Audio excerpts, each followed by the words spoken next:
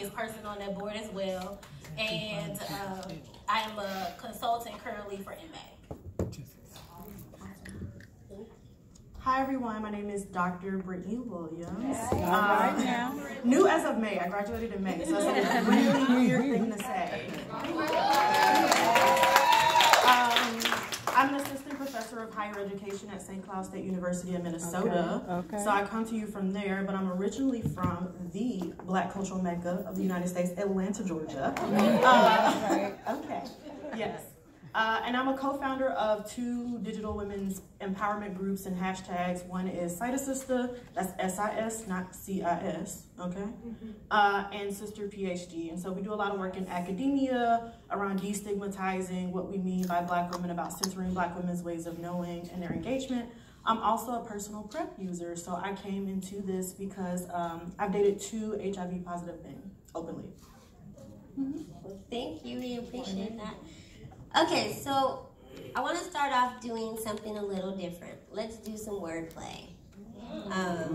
So what comes to your mind when you hear the City Girls? Period. Oh, twerk. Period. You know what I'm saying? The hashtag and she left the black. Okay. What comes to your mind when you hear Megan Thee Stallion? Hot girl summer queen. And she's in school at the same time as studying and... Real hot girl shit. Yeah, hot girl summer. Hot girl summer. And getting a degree, mind you, at the same time. And I just want to say, she has a song called Best You Ever Had. That is my theme for Hot Girl Summer. Best You Ever Had. Carly B. Okay.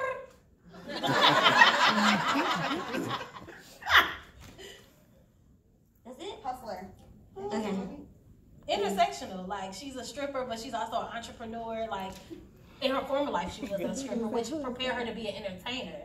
So because she was a stripper, that allowed her to be able to have dance moves, learn how to be an entrepreneur, learn how to make her money. So just because she was someone who was doing strip work and doing sex work, she can also now be an entrepreneur doing more work than that. So I think it's not further to go that she's an entertainer. Not only that, like have y'all been to a strip club? Use the mic. You know, also that she's a performer, right? And so it's not just you can go, I mean, I've taken pole instruction classes. You can't just go up there and start twirling. You're going to bust your butt. You're going to break your neck. You're going to hurt your back. She's performing. I mean, she has this, you know, peak position to get to where she's at. So she tried. I'm just saying. She tried. What, DMs? Direct messages? It goes down in the DMs. That's what I was thinking. Right, Amanda? Instant. Instant? Fast? Instant fast. I have 39 unread. So it does not go down in your DMs. No. Okay. Okay. Hookup culture. Do you want a word that we think of? Like, what do you think? Stereotypical. I mean, that's where we are. What's wrong with hookups? No, people stereotype us as a hookup culture. Oh, like they think that like young Black girls are like all about hookup culture. Can you please define that? What's wrong with that? What is hookup culture? Yeah. Okay. So, I think in like the RJ world and from just like what I've noticed, because I also have my degree in social work, from what I've defined as hookup culture is like the apps and like how quick it is for you to have access. Like, if I really wanted to, right this second, I can open up my Tinder and find somebody to swipe on me because that is what happens in my world. And if I wanted to at this hotel right now, like from someone who works at another, whatever, could hook up with me instantly versus, and it's continuum. You have choices and apps and geographical things can be met and all that stuff quickly, or not. Just intimacy, like in general, just intimacy. Friends with benefits.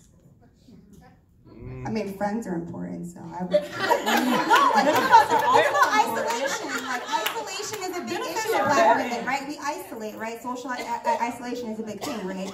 So at the end of the day, maybe you need that friend with that benefit to get you out of that isolation. I live in Minnesota, so friends with benefits are meaningful. Okay, so the first question. There's a growing movement around sexual liberation, especially with young Black women. But some of those movements around women embracing their sexuality are devalued of messages, protection, and safety.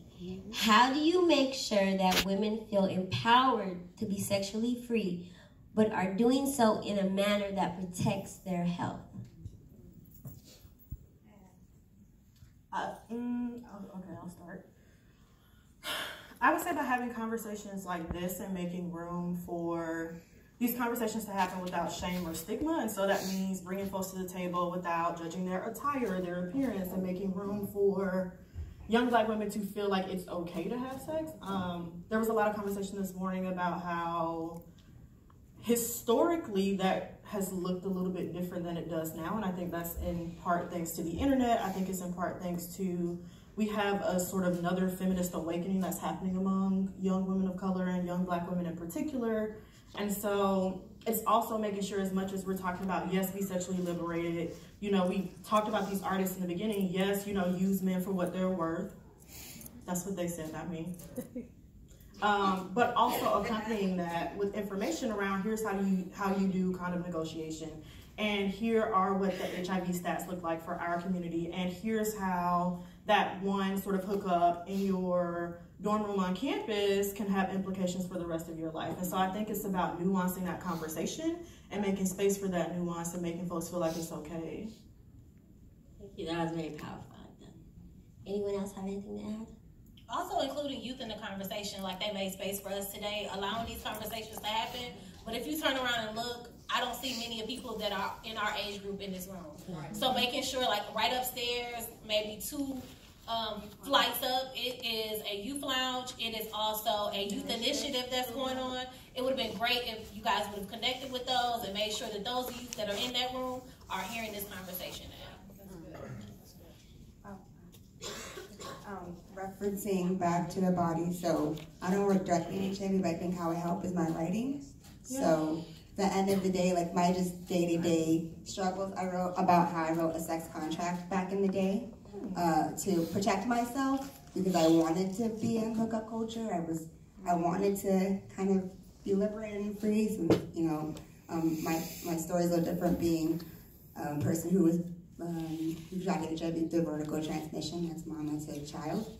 So just by writing and then having other women see that, at the very least I'll get messages back, and then being able to write and just all of us see our collectives, just like the Law Project and the body. So like online platforms are good too. Idea. Yes. Sitting next to Bandy, she has rubbed off on me and wanted to rub me. To Marnina, who talked about the youth upstairs and making sure that they're in the space. I guess the one question I would have, knowing that this was happening down here and your knowledge of them being up there, perhaps why wasn't there an effort or outreach to ensure that some of them were coming down here, especially since you're on the panel? So I'm just on the panel. I don't have the financial wherewithal or the means to be able to tell MAC Youth Initiative that they have to be downstairs. I couldn't. The way the Youth Initiative works, they have to be in that certain room with those funders. So maybe if they would have those conversations with the funders and told the funders, like, hey, the youth will be in this room having this conversation and listening to this panel discussion, great. But because of my pay grade, because of my pay grade, I can't negotiate that. I wish I could, though. I really Thank you. Okay, so the next question is, one of the ways Black women are being encouraged to protect themselves is by using PrEP. What are your personal thoughts about PrEP? So I said in my intro, I use PrEP. My personal thought is that I personally feel like we should talk about PrEP more for Black women. So there was a conversation this morning that being a Black woman is not at risk, but I grew up in Atlanta and I have sex with men who live in Atlanta, and Atlanta has very high HIV rates. And so as a Black woman who has sex with Black men who live in the city of Atlanta, I need to be on PrEP. And so I think it's about shifting the conversation. You know, if we look at, until I feel like this summer, I didn't see any Gilead marketing that had women in it. And so even normalizing the conversation that a woman can take PrEP is a part of the process. once we get past the fact that, okay, there's this drug, one, this drug exists, two, you as a woman can take it, I think the next step is having that conversation with our girlfriends, being able to go back and tell folks. We talk about sister circles in the Black community all the time. How am I saying at dinner when I'm talking about I went to this conference, here's what my takeaway was, I learned about PrEP, and here's some resources I found about PrEP. I have it on my Tinder bio. I'm a PrEP advocate and user. It's the second comment. I literally say, ATL, born and bred, Minnesota living, PrEP advocate and user. And I put that so prominently because I want people to know how I feel about my role in combating HIV transmission. It has to stop with someone, so why wouldn't it stop with me? Girl. All of that. All of that. Any other input? Or is that it? She did it good. That's good. No comment. Hashtag same. There are so many things that young women in this country are bombarded with. What do campaign messages and images about HIV and its impact on young women need to look and sound like today to cut through the noise? It is my belief that it needs to be more body positive. Yes. When I look at HIV commercials, I don't see no fat Black girls sitting up there talking about living with HIV. I don't. And that's just the truth. And so I think a lot of the times we need to have more dark-skinned Black girls, fat Black girls, talking on these commercials, talking about living with HIV, because people are having sex with fat Black girls. Amazing sex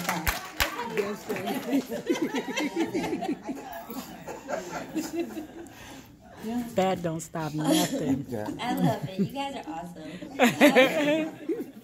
How can/should we better leverage technology, specifically thinking about social media /dating apps, etc., to better engage young Black women around HIV? I like a take on this. I'm a big proponent of mentorship, and I think that while internet is great and apps are amazing, I wouldn't be able to navigate half of this if it wasn't for my women mentors, like trans and all the women who I literally run to. Because I think the problem with social media is great, and I love that it creates, it gives us the ability to use it, and it's there and it's accessible. But once you use it and once you get in it, and then the reality hits of disclosure or don't disclosure, like what the laws say, what the policies say, HIV decriminalization, all these things. I think the biggest thing too, and I hope if anyone takes anything out of this room, is that mentorship is key. And that if you can leave with anything today, please leave with somebody's name or someone's email. Or I remember, like, if Gina hadn't walked up, this is my anniversary, like when I first started advocacy in 2017. If Gina hadn't walked up to me and at least just like greeted me and welcomed me, then when I went on POF or Tinder or whatever, or whenever I maybe want to make more friends as a young person, to still be able to like, okay, I can go to my safe person, to my safe community. As technology gets bigger and as we go into the other century, let's make sure we're hanging on to each other as we start to progress and stuff. Like we're holding on to each other. Yes. I would add to that. So I was featured in an NPR story about my PrEP usage. And so I ended up with a whole bunch of Twitter DMs and Instagram DMs from women who were like, hey, I saw this thing. Can you tell me more about it? And so I think the mentorship piece is critical, but also us telling our stories so other young Black women can see it, so that can be a normalized piece of it. And then giving them the permission to come to us and talk to us about it. I'm very, very open about why I take PrEP, my approach to PrEP, why I'm an advocate for PrEP. And so at this point, honestly, my friends are probably tired of hearing about it because I'm always talking about it, or I'm saying, you know, let me tweet something, or, you know, World AIDS Day is coming, or Black Women's Equal Pay Day just happened. Well, let's also talk about how Black women who have HIV also experience pay discrimination, and it's even worse for them than Black women who's HIV negative, right? And so thinking about all of that and creating the space in digital worlds for folks to be able to come back to the mentorship piece, I think is key. Yeah, I think that will help us. Yeah. Thank you. And our last question is, what is one piece of advice you would give young people looking to get involved in this work? How can seasoned activists, community health workers support you / pass the torch? Anybody, it's open. Mentoring is extremely important, and I want to express mentoring, not stereotyping, not dehumanizing, not calling out, not isolating, but mentoring. There are some amazing Black women in this room that have mentored me. My mom is an amazing woman, but she's not living with HIV. So she couldn't show me how to be a woman living with HIV. Gina and Vanita, sorry to call y'all out, but y'all are some amazing Black women that have shown me how to openly live, thrive with HIV. Like, tears are coming to my eyes, but it's important that we have those mentors in place that show us, because this epidemic, if it ends, and we keep saying end the epidemic, which is erasure of people living with HIV, because in order for it to end, I have to die. So that's erasure at its best. So I think mentoring and allowing Black young girls to be able to have these discussions and even putting us on these panels and mentoring us how to talk about the epidemic in general is extremely important. So that's one thing that I would definitely say. Get you a mentor, for sure. The last part of the question. How can seasoned activists, community workers support you / pass the torch? So as we're aging out, and you guys are aging in, how can we support you more? Who's aging? Me. Proudly, I'm aging. Making sure, like I was saying earlier, like definitely, like from the conversation we were having earlier, and I love Dr. Wise. She was so bomb. Like, she was really informative, but I think some of that language is a call out, and it's not a call in, and it's not a embracive, and that's how young Black girls felt during that moment. Well, I know I felt that way. I'm gonna just speak on me. I did. Just a little bit, and so I think a lot of times just making sure that you're calling us back into the conversation, making sure that you're reaching out to us if we did feel offended, to make sure that you understand why, so that you don't make that decision again or have that type of conversation again, and making sure that you're having those spaces and making sure that we feel included in that space. Yes. I just close on my end. The torch passing is already happening. It's going to happen whether we want it to happen or not, because we can't be in these roles forever. I don't want y'all. I love my mentors, but I don't want the mothers who have raised me to be doing this until they're 85. It would break my heart. It would break my heart. Y'all don't deserve that labor forever and ever and ever. Baby doesn't deserve it. Trinity doesn't deserve it. Like, Valerie doesn't deserve it. Like, Tori Cooper doesn't deserve it. Carol James doesn't deserve it. So I'm immensely grateful. Just from walking in the rooms, for the women who grab the quiet ones, or just the women, the elders or the mentors who come up and just grab you and say, hey, like, let me be this thing, because Black girls don't ever, because we're still fighting for our womanhood, because we're still fighting to be here and to be seen. I don't think ever get a light shine to be like, hey, Marnina, like, you matter. Let me be here. I know the system is out there, patriarchy, racism is here, but let me be here to help you brace some of this wind. Because at the end of the day, our mentors can't walk all of this, and some of this is going to have to fall on us, and we're going to have to do some programming outside of the guidance that we have, but to at least have y'all there and be like, okay, well, just know we're here, we're always going to walk this to you, and if we get that epidemic in the end, cool, and at least if we don't, at least we're there together, like, at least we made it to Wakanda as a unit. I would add having our back. So this is slightly tangential, but the other day I tweeted out I was looking for a Black trans woman specifically to do the redesign for my website. I wanted someone to make my logo and help me out with some projects that I'm working on related to Black women. And I felt like it was important to center a trans woman in that moment, because I don't ever want my research, and I'm an academic, and academia is the ivory tower, and it's already sort of discriminatory in itself, so why would I reiterate or reproduce that, right? And so there's this guy who's in my Twitter DMs, and he's like, I'm going to turn you in. He turned me into the Minnesota State, whatever, I really don't care. I'm in a union. This is the great thing about being in a union state. I'm not going to get fired. So it's all fine, right? And so I think having people who make it possible for us to do the disruptive work as young folks, and who are going to protect us and protect our jobs and move us into spaces where our careers can advance in spite of people who want to have us silenced because we are doing this, is absolutely critical. And you all are a powerful group of people. I'm on the tenure track, I got a tenure clock, all of these things are happening, and so it's important for me to find people who can finance my research from outside and to collaborate with people. And so now I'm looking at how do Black college women talk about PrEP on college campuses, and now I've learned that there's a dissertation someone just wrote about PrEP, and so now I can call that person, right? And so finding folks who are going to constantly connect us and keep us in connection and protect us is really critical. Awesome, thank you. Oh, and economic justice. Don't let me forget that part. Economic justice. Not just an internship, but a paid internship. Something that will allow us to be able to live our lives and sustain ourselves. Yes, okay. At this time, we're going to open the floor for some questions, Q&A. And I wanted to say, if there's any terminology that you didn't understand, you want to be educated about, go ahead and ask it, because there's a lot of stuff like hookup. I had to ask my nieces and nephews. I was like, what is this? You're not that old. But I was just in my house. So if there's anything you guys want to know, please do not be afraid to ask. Make sure you have young people at the table in the conversation, because it's so important. They speak the language of the culture, for which is not necessarily our culture or maybe your culture anymore. So thank you. Now, Q&A. Raise your hands at once. Y'all did great. Y'all did. Thank you, ladies. I just wanted to hear from you. We've been talking about HIV, but we haven't been talking about wellness overall. So was just wondering, from women within your circles, how do you have those conversations involving HIV, but talk about wellness overall, sexual health, overall health and wellness, emotional wellness? How are you having those conversations in your social circles?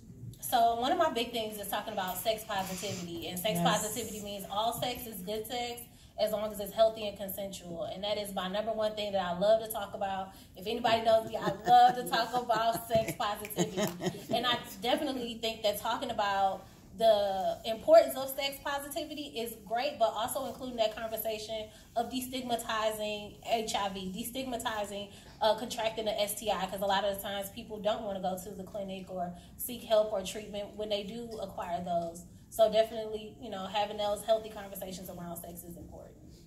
We need to start having great sex, not just good Yes. sex. I was going to say, I recently heard like a term, like pleasure activism and like NAP ministries. And so what I'm hoping is that we can start moving into this idea that, okay, let's versus running away from sex, feeling and understanding how intimacy, how getting out of our social isolations, getting out of our heads and kind of looking at our bodies as vessels of rest and love and pleasure, and to be able to realize when we're tired and we're exhausted, and to not look at that and feel bad for taking the PTO time off, or we don't feel bad for negotiating our pay. Like, shout out again to like Valerie and Toya Cooper, who I've just been like, who have just like encouraged me to like know my worth, and to like the terms just like what is it, intellectual property and what that means. Yep. All of that adds to your rest, and that all because you're empowered now. You know what your worth is. You know how to provide for it. You're not like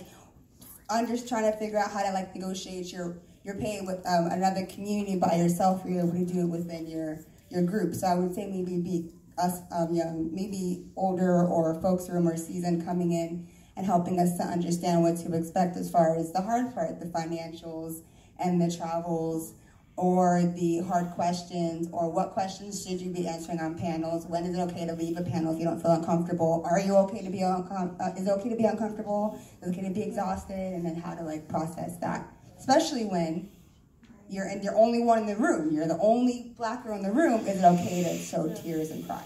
I don't know. I would add to that, so for Gen Z and like younger millennials, so folks under 30, a lot of us have had a bajillion jobs. We've been working since we were teenagers. I want what I want, and so I'm going to work for it. And I try to prioritize conversations of wellness. So I was in and out of the hospital throughout my doc program until I got to my dissertation, and I was like, fuck this shit. I'm not doing this. And so really talking to my friends in our group chat and saying, this is not worth your life. And so one of my dissertation findings, because I looked at the experiences of Black women administrators at predominantly white institutions, was one of my participants literally said to me, I don't want to die for this shit. And I'm naming my manuscript that. Like, as I'm working through my publication, I'm naming stuff exactly what their words were. One, because there's a lot of power in saying that, yes, we care about this work, and yes, we're going to do this, but if we all do this to the point that we're burnt out and we are no longer here, are we actually getting the work done we set out to do? Where's our mentorship? Where's our system with everybody's We need tired somebody to and tell us to sit down exhausted? too. Just, you know, you're doing too much. Sit down. Go.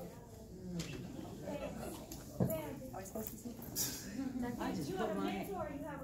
I have a question.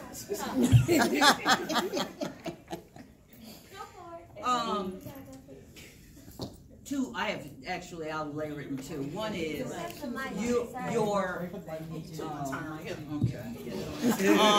asked Valerie this early this morning when I said, what happens next? You know, what happens after we did all this work? And I look from a distance and I see these other groups of people who've done work like ours, but yet they're retiring. And they must have a plethora of money. I can't, because I see them on Facebook and they going to China and they going to all these places. I'm like, well, damn, I can't get to Myrtle Beach. So I'm just like, where are they getting paid? You know, what did they do? What did I not do as a black woman who's worked over 30-some years doing exactly what God called me to do? So there's no reservation on that part. But as I look around and I look at my mortgage and I say, I'm not quite paid that off, I can't retire. So my thing is, I know it's time for me to shift. I am very keenly aware of when that time should be. I'm just so totally uncertain about what's next. So it's not in a tenured position. I chose not to go into academia for all what you just shared. I chose not to go into public health from a health department, State Department perspective. I was called into, as all of us have, in what I call the ministry of this work.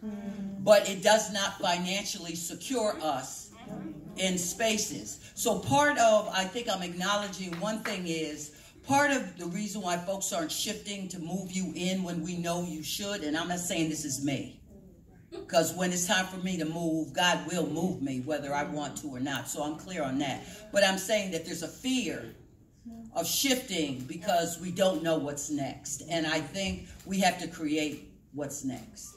But I don't know how that is. So anybody know about, help me with my retirement plan? My last statement is, and I swear it'll be the last. Have any of you presented to Eastern Stars? Have any of you presented your sex-positive, sex-healthy conversation to a group of women who nationally and internationally represent, and I'm looking at you too then, since you're giving me the look, black women who are in the Eastern Stars, who are the Sisters of the Masons, okay, of various sects, both Scottish Rite and other. Have you presented your sex-positive message to them? That's my question. And what was your response?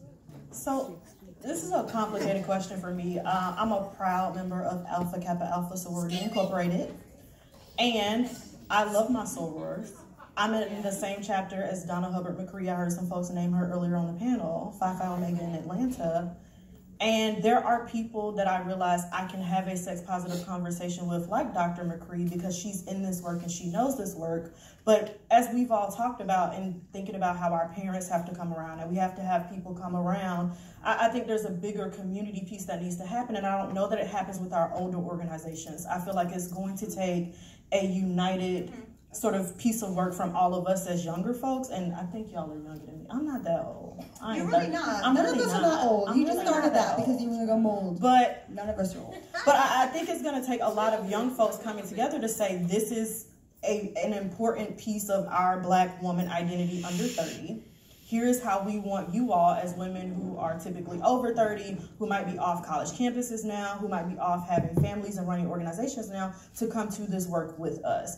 And so I don't really, I mean, it's complicated because I've presented it in the sense of I'm having one-to-one conversations, but I've not stood up in a room full of powerful people and said, let's talk about sex positivity, because I haven't been presented the opportunity. What's Eastern Star? Should I know that? It's I'm sorry, should I know that? You want to Google it. tell me later? Google it. Okay. There are not many times when youth do get in spaces to be able to talk about sex positivity, and a lot of times if we do come into the rooms, it's unpaid. So let me just say this in closure. you know, since we're learning from you and you're learning from us, sometimes you have to introduce yourself into that space. Yeah, you have to inject yourself into that space. I used that as an example. You used AKA. Yeah.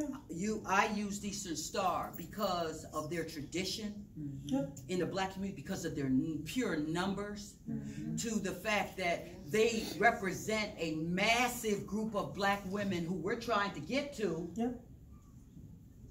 But they're not going to come to us, so we have to go to them. And so I would encourage and edify you to, when you go back home to wherever you come from, or if there are groups of women who fit what I'm trying to describe, you have to go to them. You have to go to them, and the pay will come later.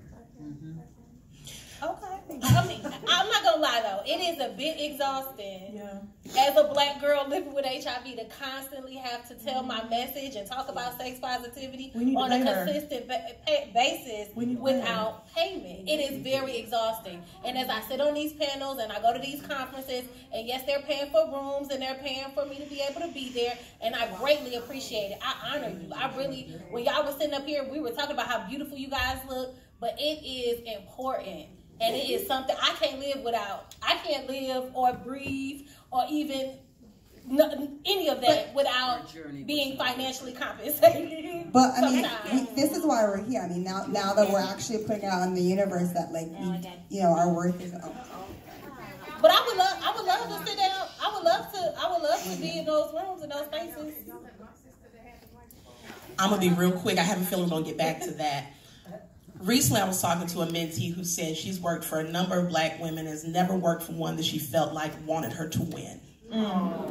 And so, since we're in this space and we keep talking about passing this torch, the wrong torch will burn you.